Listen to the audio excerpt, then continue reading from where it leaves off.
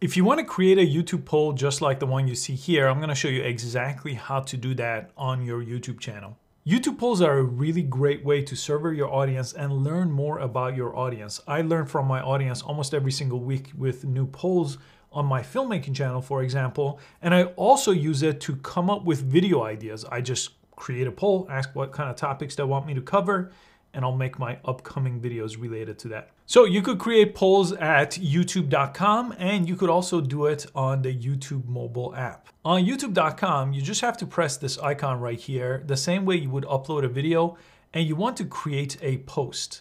Now, if you don't see a create a post option, this is called the YouTube community tab, and it's only available to people that have at least 500 subscribers. And I'll show you in a second, if you don't have 500, exactly how to get to that point. But to create a poll, if you do have this community tab here, you could just type in a question right here. And to create a poll, you just would have to press create poll right here or add poll.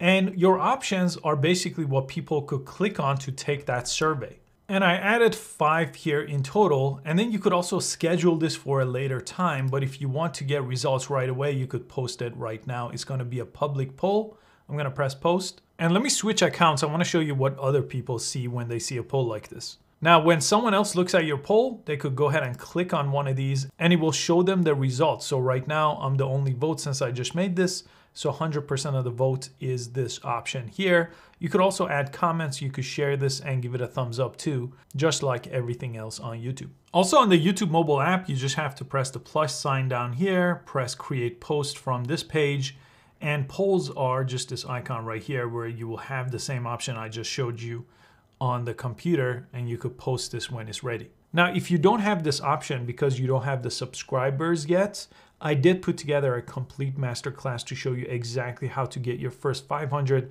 first 1,000 subscribers. That is linked below. It's completely free, walks you through my whole strategy step by step.